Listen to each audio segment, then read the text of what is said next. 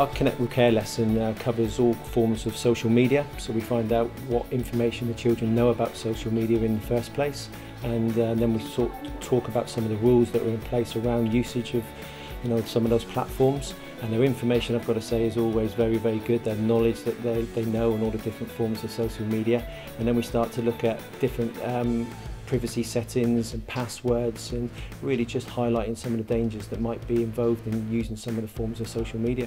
If we can back up the teacher's message of keeping them safe on the internet, then we can hopefully do that in a really fun way. I think that fun comes from experiencing a player or having a player come in and visit. With technology and social media nowadays, it's so accessible for everyone really, especially kids, and kids can be vulnerable to that sort of thing.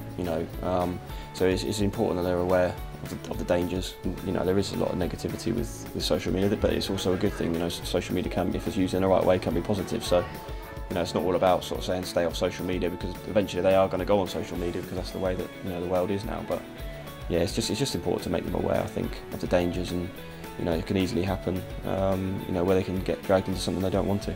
Our players are fantastic, and we're always grateful for when they come in. You can really see the excitement and the buzz on the classroom when they come in, and when the player interacts with them and takes part in the lesson, it's something they'll always remember.